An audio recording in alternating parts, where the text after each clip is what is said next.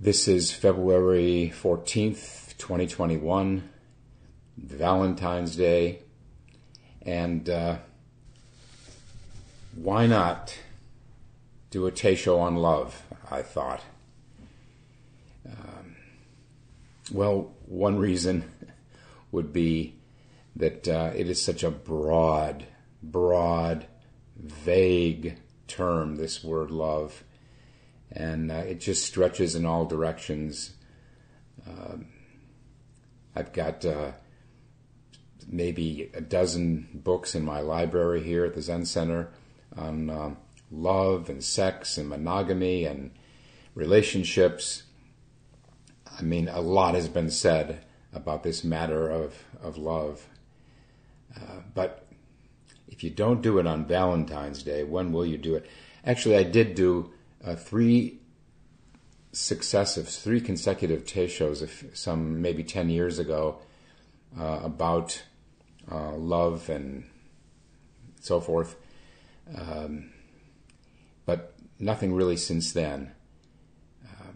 And this, because of the breadth of the topic, all I can offer you this morning is just kind of a random thoughts, smattering of observations and references, but of course I will bring as much as I can, bring in the Dharma. This isn't just going to be about relationships, but about what love may mean in terms of practice and the teaching. There's very little in Zen explicitly about love. Very little. The word is used, I think, a lot more in Sufism. Sufism being sort of the mystical school of Islam. Kind of the Sufism is sort of the Islamic equivalent of Zen Buddhism. Rumi, the marvelous, the unsurpassed Rumi, the Sufi sage, uses the word a lot, but you don't find it in Zen, certainly not in the old text. The obvious reason for that is that historically Zen has been grounded in monasticism. It's been a practice for celibate monks and nuns. And so that whole expanse of romantic love would not have found much of a place over these last 1,500 years of Zen teaching and practice. But also, Zen, the practice of Zen leads us to the foundation of love, which is oneness, not two.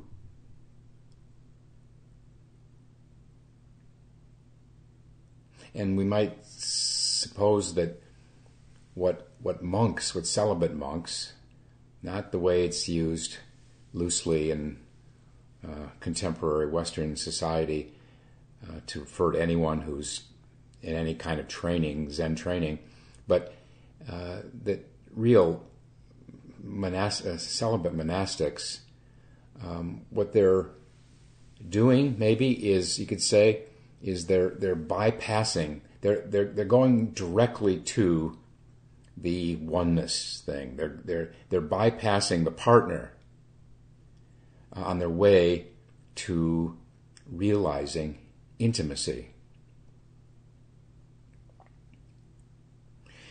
There's a story I'd like to read.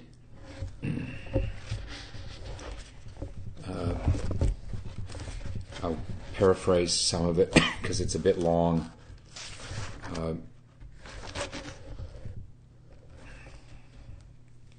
This is from this wonderful collection of stories, edited by Jack Kornfield and Christina Feldman, under the title Soul Food, Stories to Nourish the Spirit and the Heart. The previous title was Stories of the Spirit, Stories of the Heart, but now it's called Soul Food. And in this one entry of these hundreds of stories, I'll just read it, get it going. I am a monk myself, and this is by a Christian monk, a Father Theophany. I am a monk myself, and the one question I really wanted to ask was, what is a monk? Well, I finally did, but for an answer, I got a most peculiar question. Do you mean in the daytime or at night? Well, he says when I didn't answer, he continued. A monk, like everyone else, is a creature of contraction and expansion. During the day, he is contracted, behind his cloister walls, dressed in a habit like all the others, doing the routine things you expect a monk to do. At night, he expands. The walls cannot contain him. He moves throughout the world and he touches the stars. So I think he's maybe meaning that's when maybe the monk does most praying. And then the monk who raised this question says, poetry. Well, during the day in his real body, and then this abbot or this Father Theophany says, wait, that's the difference between us and you. You people regularly assume that the contracted state is the real body. It is real in a sense, but here we tend to start from the other end, the expanded state. The daytime state we refer to as the body of fear. And whereas you tend to judge a monk by his decorum during the day, we tend to measure a monk by the number of persons he touches at night and the number of stars.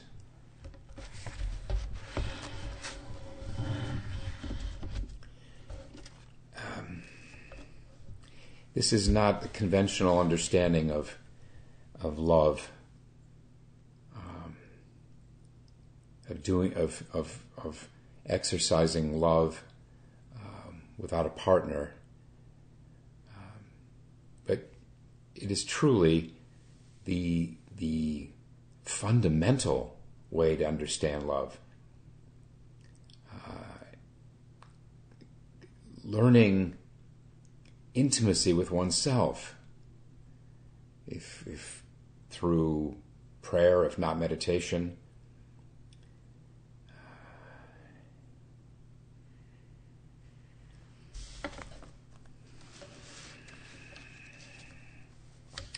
In Zen, this understanding of not two, this aspiration we have to see through separation, see through division, is represented by placing the hands palm to palm.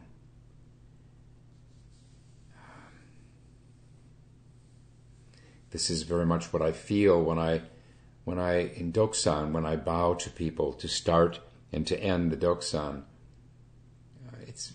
You could say it is a certain kind of love. Love of their true nature as it manifests in the individual.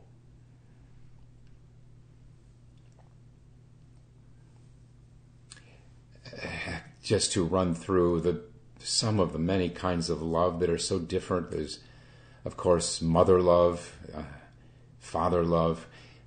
When one of the first of us from staff went to Japan, to Bukokuji, for a stint of training there, the Roshi Tangen Roshi wanted to give a little tutorial to the monk. He was from here, a monk at the time, John Sheldon, and he went up. He wanted to give him a tutorial on using the stick, and he led him up to the altar, and he picked up the stick, and he turned to John and he said, "Father love."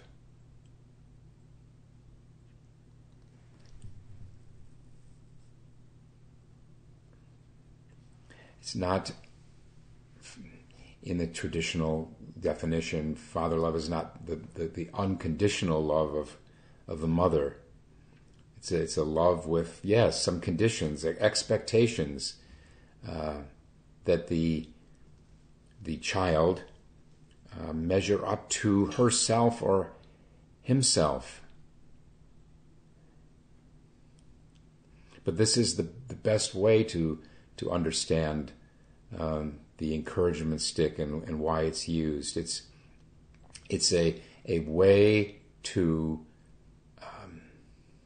help the student get beyond the thoughts that create the illusion of separateness. It's in that sense, a great instrument of love. The kyosaku, the encouragement stick.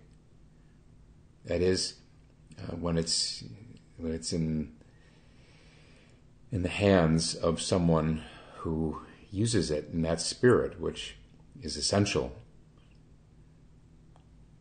In Japan, I learned while I was there, it's all too often used as punishment, even kind of a form of revenge among the monks.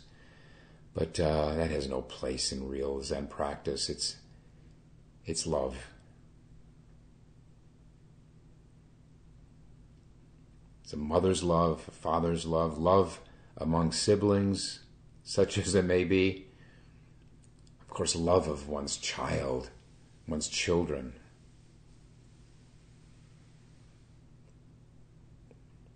I can't speak from experience about that. There's love of a friend, a love between students and teachers, love of one's neighbor. There's platonic love.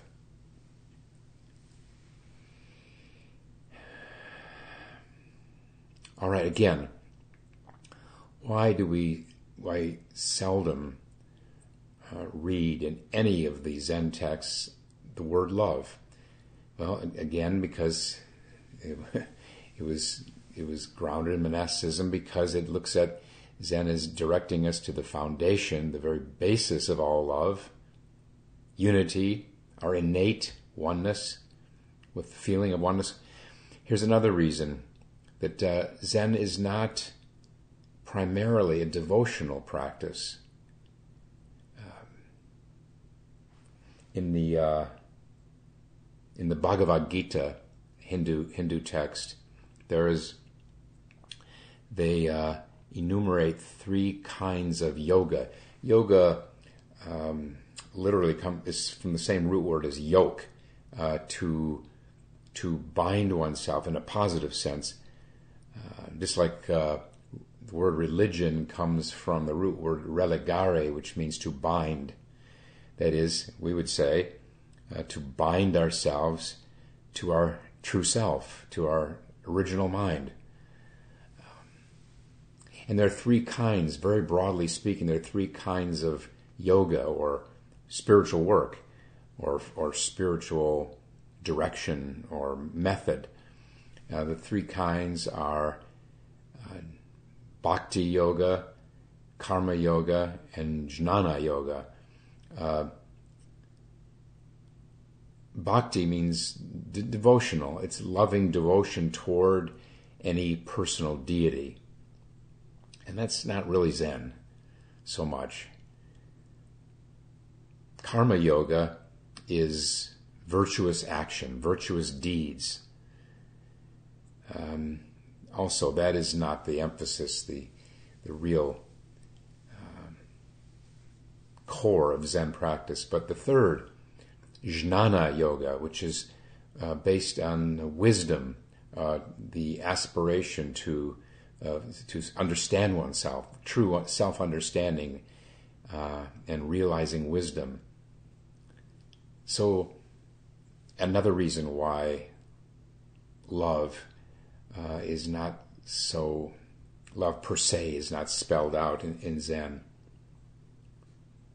But here's one other reason that love does not explicitly play a part in Zen, in that Zen emphasizes, of course, the need to see through illusion. And a lot of love in the conventional sense, certainly romantic love, is illusion. Meaning the run-up to the wedding, let's say, if now talking just about romantic love, the run-up to the wedding, this is assumed enormous significance, importance in American culture. I'm still floored at the cost of an average wedding. Last I heard, this was maybe a couple years ago. It wasn't true yesterday it wasn't true last year during the pandemic, but the cost of an average wedding in the United States is $28,000. What a misplaced emphasis, when you could say the real work of marriage comes after the wedding. There was a book by a psychologist or psychoanalyst or something that had it's a best-selling book, maybe 10 or 20 years ago, and the title was Love's Executioner. And I didn't ever read it, but as I understand, it was a reference to how the work of a therapist, a psychotherapist, is to help the client. I mean, one aspect of that work is to help the client see through the projections and the idealization of the other.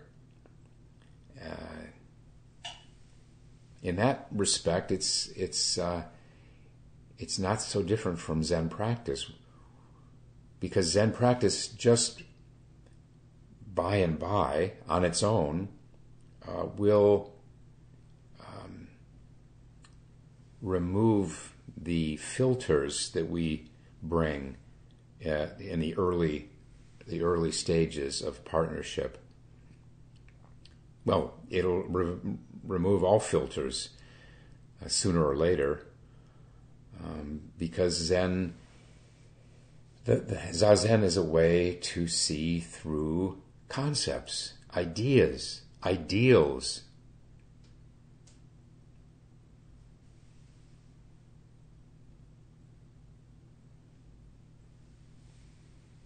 Roshi Kapleau once quoted D.H. Lawrence saying, "Don't poison the real with the ideal."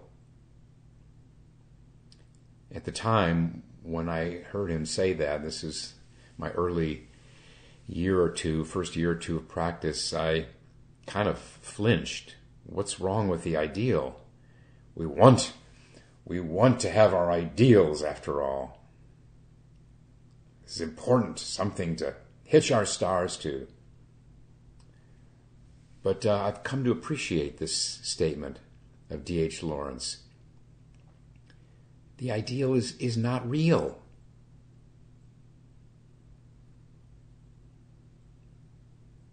The real, that is just this, what is here, now, is so staggering, so marvelous, so wondrous. It doesn't need any kind of patina on it of our projections.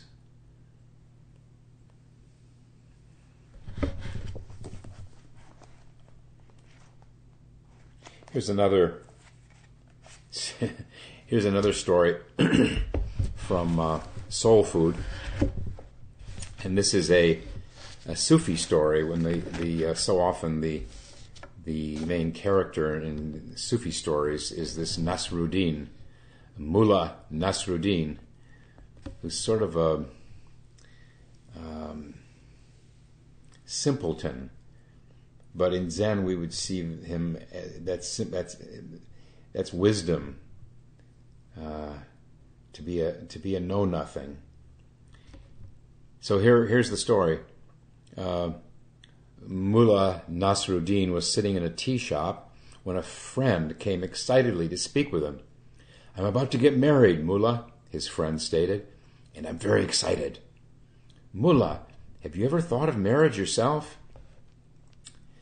Nasruddin replied, "I did think of getting married. In my youth, in fact, I very much wanted to do so. I waited to find for myself the perfect wife. I traveled looking for her, first to Damascus.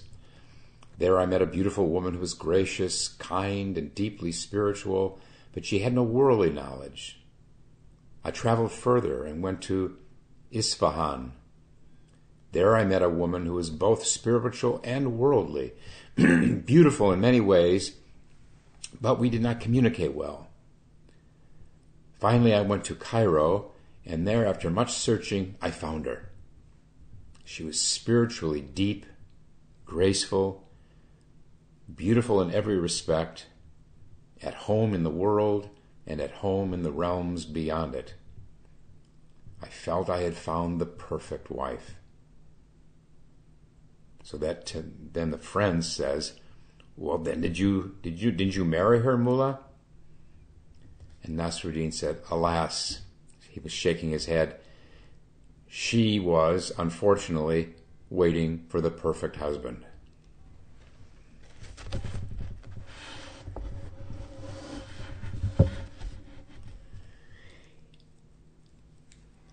This idea of perfection is another aspect of the ideal, and it's so destructive to think we're going to find a perfect person. We're all imperfect. We're all beset with these afflictions, with the three poisons: greed, ill will, and delusion. All of us, without exception. Just as it's true that all of us, with no exception, is endowed with this luminous Buddha nature.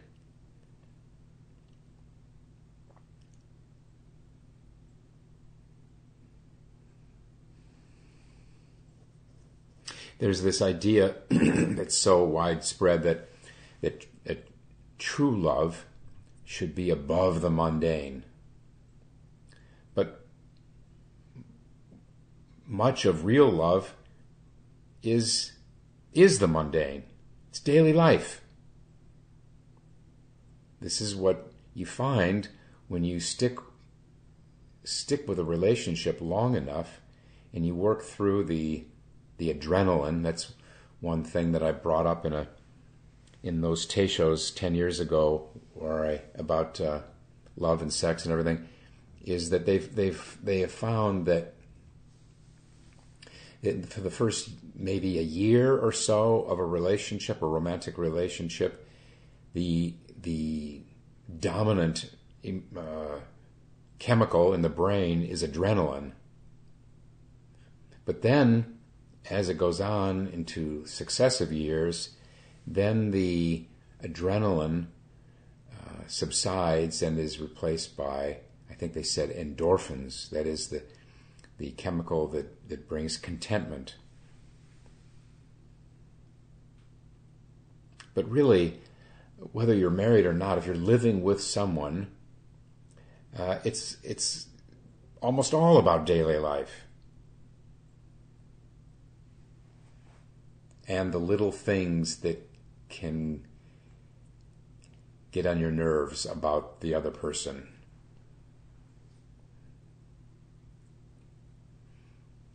I remember Roshi Kapleau, these certain things stick in your mind that your teacher says. I remember him in Teisho making the point that it's these little trivial things that can really bring marriages to the brink. And he used as an example not putting the cap on the tube of toothpaste, and then using hyperbole. He said more marriages have been lost because of difference between the one who leaves the cap off and the one who insists that it be put on.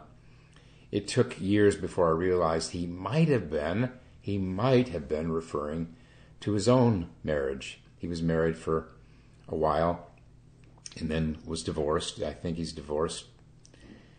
Certainly he was separated by the time he came to Rochester and founded the Zen Center. But that little snapshot of the toothpaste, or fill in the blank. Those of you who are living in a married state, whether or not you're actually married, just consider. Go from the kitchen to the living room to the bedroom and the bathroom, and think of the little things that chafe.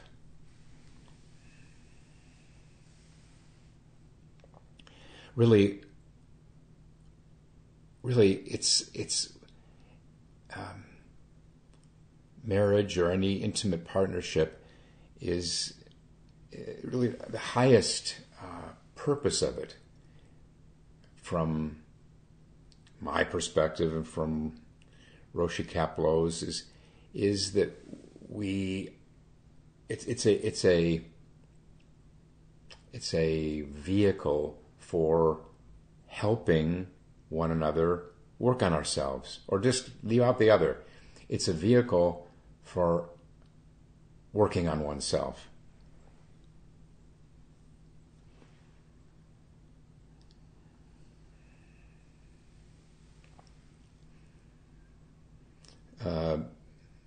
Someone said that love is really true love. I mean, true love is not just gazing into each other's eyes, but standing shoulder to shoulder, looking in the same direction. And our Zen Center wedding service that we've done for decades, you see it there, where the bulk of the vows, the wedding vows, are the precepts. And in the marriage vows themselves, there are the precepts, and then there are the marriage vows. In the marriage vows, we recite, I pledge to help. We pledge to help one another work on ourselves. And it is a magnificent institution, marriage, for working on oneself.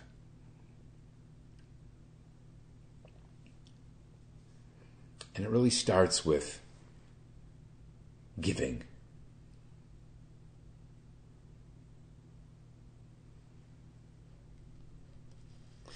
I'm speaking as someone who's now, we'll be celebrating our 30th wedding anniversary, and I see no end in sight other than death. And to keep it simple, I'm convinced that any successful marriage or partnership, and by successful I just mean long running,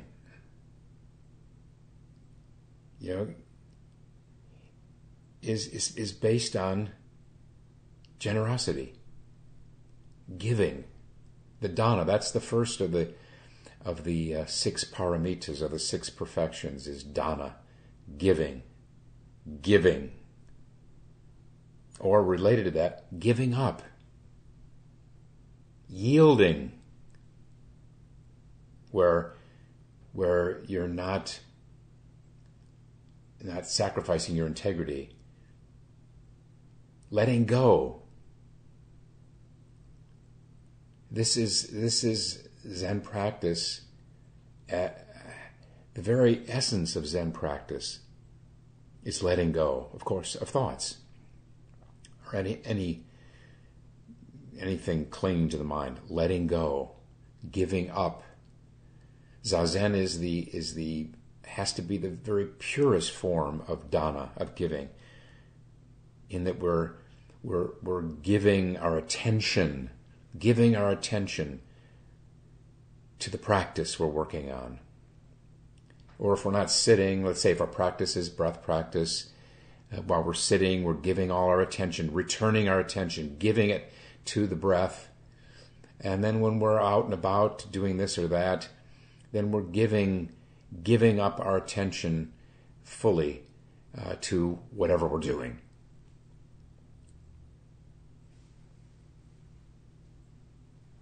Relinquishing the thoughts that obstruct the free functioning of our true nature.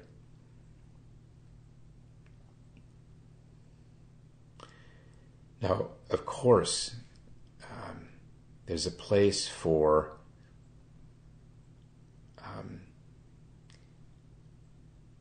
standing firm in what you need. That is, it's so much about finding a balance between yielding to one's partner when you run into any kind of a conflict or an issue where someone has to give it. Finding a balance between yielding and standing one's ground when to not do so, to not stand one's ground would be some injury to one's integrity. So we're finding the balance between no self, just going with what your partner needs or wants, and on the other hand, the needs of oneself. We do have needs. We can't just become jellyfish and have our partner walk all over us, when to do so would be a loss of who we really are. So where is that? What is that middle way? That's the meaning of Buddhism, and one definition of it is the middle way. What is that in any situation? Let's go back to the toothpaste. Your partner doesn't know why you make so much of putting the cap on the toothpaste. They just don't. Their mind doesn't work that way. That's not what is important. Or vice versa. The person who has to have the cap on the toothpaste, why the other person can't just put the cap on the toothpaste. So someone's got to give. Or it becomes just sort of a grinding resentments.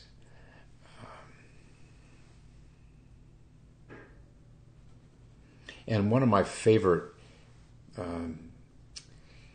little sayings about this push and pull comes down to the following. What's more important to you, being right or being close? And that again puts the emphasis on yielding, giving, not having to be right. And that's where practice can be so helpful. Again, practice, where every time we're doing our practice, whether our legs are crossed or we're doing something else with our mind free of thoughts, we are exercising this mind of generosity, of giving up, letting go. So on what may have been impossible for us to resolve with our partner in year 1 of practice is not in year 10 or 5 or 3. It gets easier. Because Zen is all about the practice of intimacy. Intimacy. It starts with inner intimacy. It starts with inner connection. When in our sitting, we can have all these different features of ourself come into awareness. And if we can just sit there, some of them are contradictory, some of them are painful. If we can just go on sitting through, and by sitting I don't just mean literally sitting, but holding forth, just rather staying with it, staying with whatever comes up, then we're more likely to be able to do that with a partner. And yet there are some people, let's face it, some people are quite possibly more likely to find connection, to live in a sense of connectedness or intimacy outside a partnership. Not marriage or living in a married state isn't for everyone. But it's something that can change. When I was younger, in my 20s, and my only relationship was Mu. It really was. I had no use for romantic relationships. It wasn't an effort. It wasn't a matter of willpower. I just was completely devoted to Mu. Well, I don't mean to say that it was absolute or anything, but it was largely so. It was a big, big turnabout from my college years. I just had to give up temporarily, as it turned out, had to give up romantic relationships in order to really get to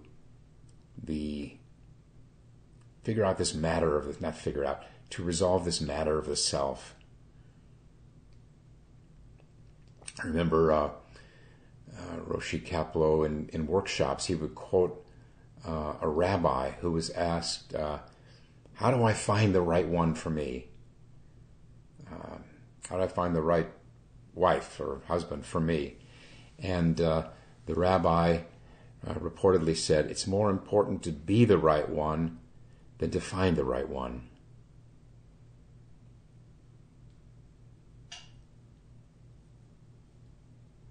What we bring to any relationship is who we are, and which means how integrated are we?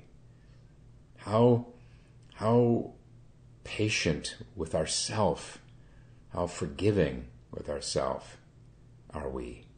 That's how we'll be with the other, with our husband or wife. How loving are we toward ourselves? Accepting of ourselves. Well, that's what it will be with a partner.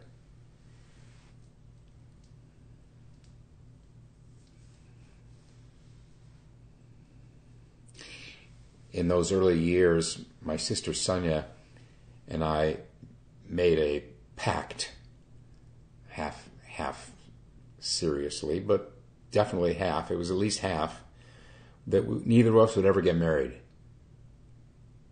That's how how single-mindedly we felt about practice.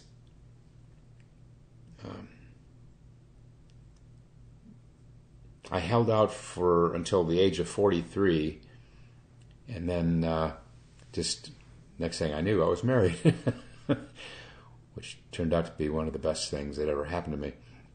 But back to the work of self-knowledge, self-intimacy, it's really all about attention.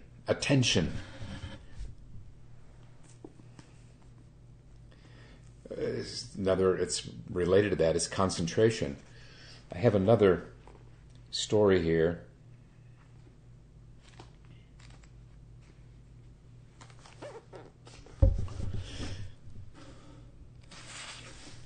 From the same book, Soul Food.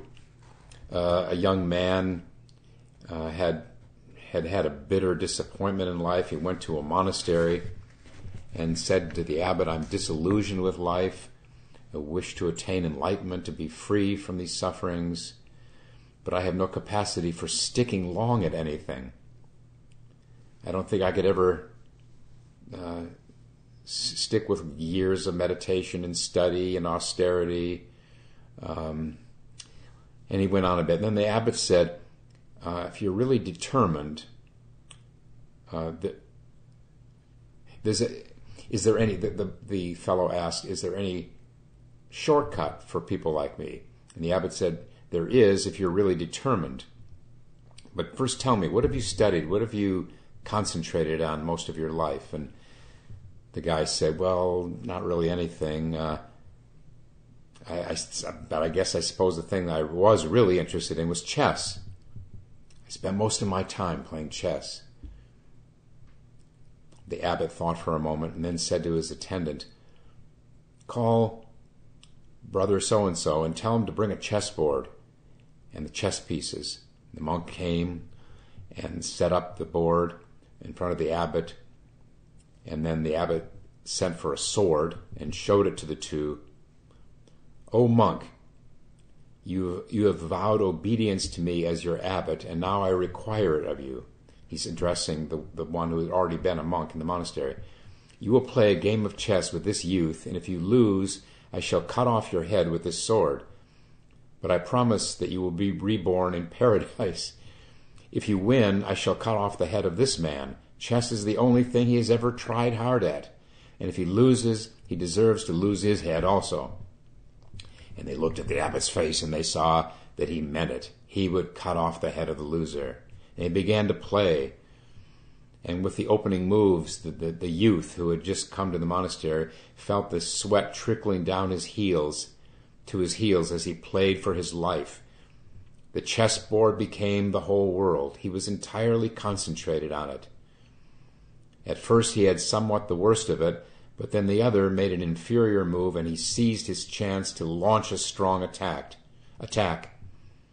As his opponent's position crumbled, that's the monk who had brought the chessboard, he looked at him out of the corner of his eyes. He saw in this monk a face of intelligence and sincerity worn with years of austerity and effort.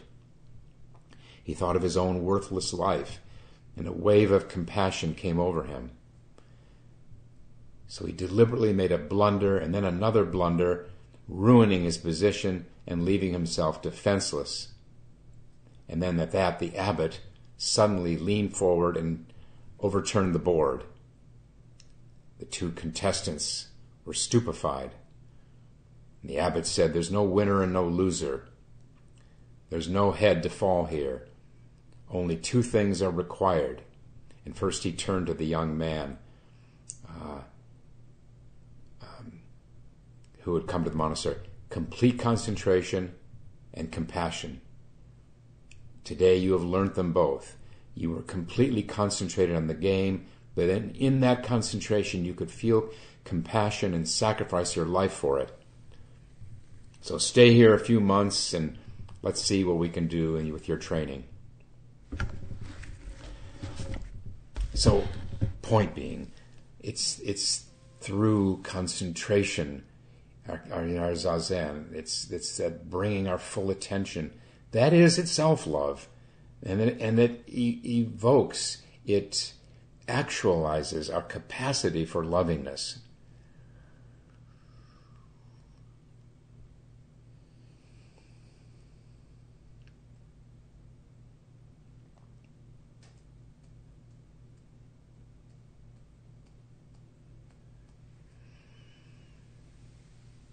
Generosity, dana.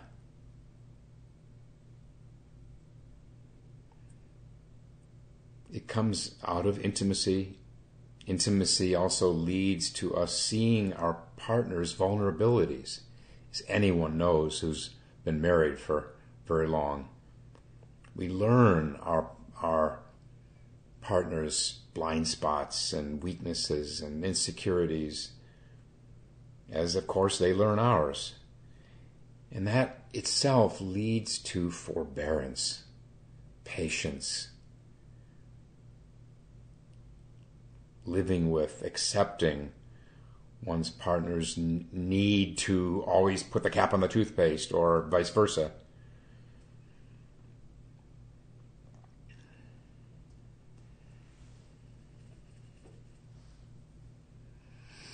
I can't let the Teisho end without mentioning metta.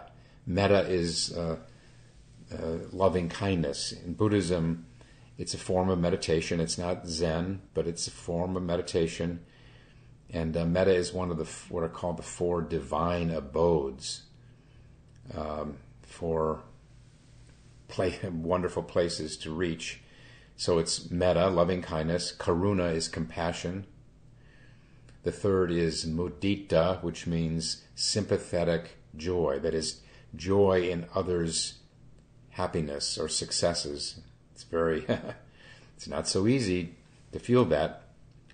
And then the fourth is equanimity. But back to metta.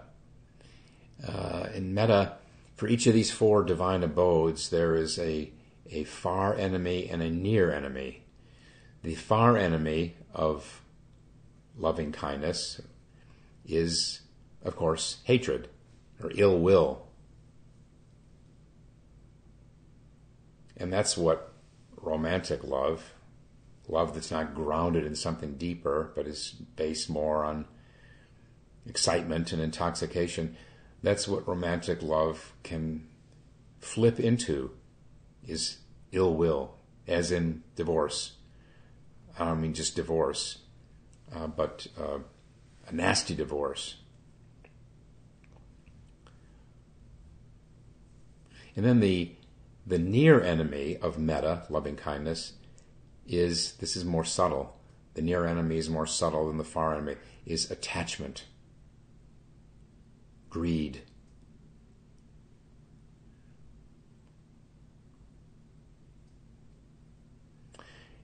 In the Dharma, there's this basic teaching that craving, greed, is the engine of rebirth, binding us to the world of samsara, the world of suffering. He gives new meaning to the old phrase, love makes the world go round. And yet we're wired, as human beings, we're wired to mate. There might be things that surpass that instinct, but it's there.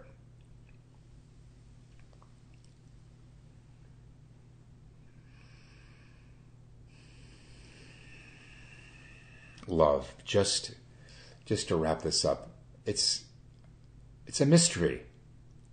Duh, nothing original there, and yet it is. It is a mystery. Why do we stay with one person or never bond with another person? In the end, it's about whether there is a karmic affinity with the person. We get married because there is a strong enough karmic affinity to take those vows. I remember one of the weddings. I used to assist Roshi Kapleau for a period of years at his wedding, at the weddings he gave, and I remember there were 2 or 3 weddings in a row where in the opening, when his sort of introductory talk to the guests, many of whom were not in the Sangha, he said the following. He said, John and Mary have come together now to take wedding vows because of the karmic affinity between them. And when that karmic affinity is exhausted, they'll part. I remember the guests, these wedding guests who'd never set foot in the Zen Center before, Buddhist Center before, were just kind of stunned to hear that. You can ask whether that was the most skillful thing at the time, but it's true. It is true. When our karmic affinity is exhausted with someone, it doesn't have to be a marriage, it can be anything, friendship. When our karmic affinity is exhausted itself, then we part. It's that simple. Karma is a dynamic phenomenon. Everything is in flux. Everything is dynamic. Everything's in flux. So when we take wedding vows, we are aspiring to see it through thick and thin, sickness and health, to stay, have fidelity to our partner. It doesn't mean that it's written in the stars that we will forever be with that person.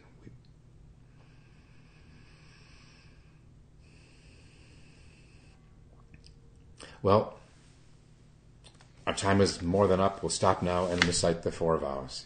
Happy Valentine's Day.